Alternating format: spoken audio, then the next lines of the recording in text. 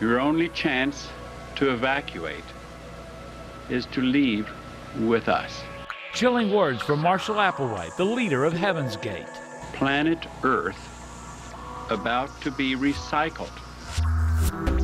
This is a family. His messages left on videotapes discovered by police when called to the San Diego area mansion.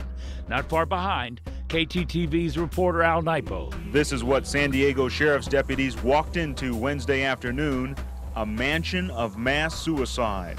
Investigators released this haunting video of the purple cloth-shrouded bodies of 39 mainly middle-aged men and women who reportedly killed themselves inside this sprawling estate in upscale Rancho Santa Fe. The news and the images inside were disturbing. But according to the group's website, which is still operating, it was the earth that was disturbed. The way they put it, the human weeds have taken over the garden and disturbed its usefulness beyond repair. Their earthling bodies were described as temporary vessels for their time on Earth, but wouldn't be needed in the kingdom level above human. And making tapes for the public was a way to document their transformation for all mankind. I hope you have a chance to see it. And I hope, for the sake of the evolutionary level above human, that might be in you, that this might mean something to you and help you know a little bit of the truth.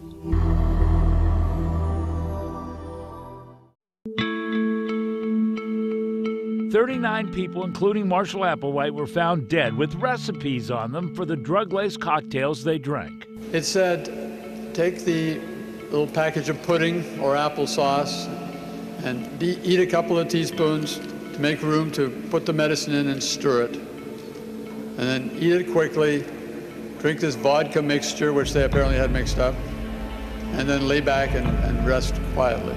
There were 21 women and 18 men. Police said some put bags over their heads to suffocate themselves and speed up death. And they each carried $5 bills and quarters in their little card with all their identification, for whatever reason, I have no idea. The followers believed their futures were tied to the Hale-Bopp comet that orbits Earth every 2,000 years. It was on its way, and they really believed that there was a spacecraft hiding in its tail to take them to a place they had only heard about in their classes.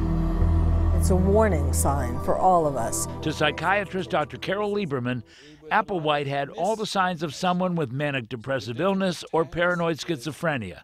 But to his followers, he came at a time when it was just perfect for when people would tend to believe him. It was, I mean, particularly at the end when they all committed suicide, because it was 1997, the millennium was approaching. There were all these stories starting about gloom and doom. This is going to be the end of the world. Everyone's going to die. It was also a time when there was a fascination with UFOs. See, it says Heaven's Gate Away Team, and that's exactly what that means to us. It was a UFO that was supposed to come and sweep them up to a better existence, which is why the followers, who also spoke publicly on tape, said things like this about leaving Earth in what were their exit statements. I've been looking for this for so long. There's just no way of describing how great it's been, how much we're looking forward to what's ahead for us now. The next level is very generous and fair.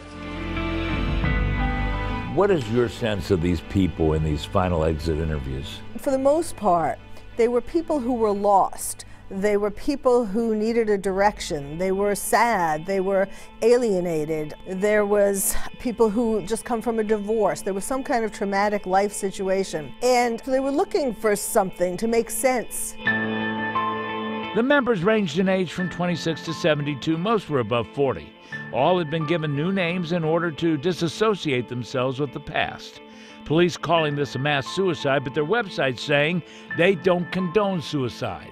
All were found with the same haircuts, same purple shrouds, the same shoes, and all believed they were going to a better place.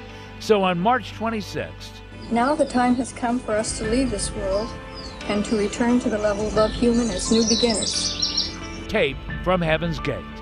And as for Lieberman, she's glad KTTV still has its tape from that day.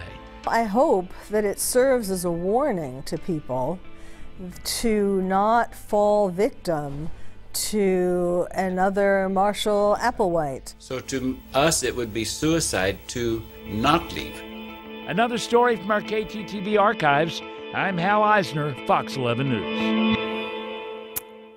And more on this, as we told you, that Heaven's Gate website is still up and running even 20 years later. We even reached out to them, and surprisingly, someone got back in touch with us. That part of the story on Hal Eisner's newest What the Hal podcast, True Crime Edition. I worked in San Diego for 16 years. It was right after this Heaven's Gate happened.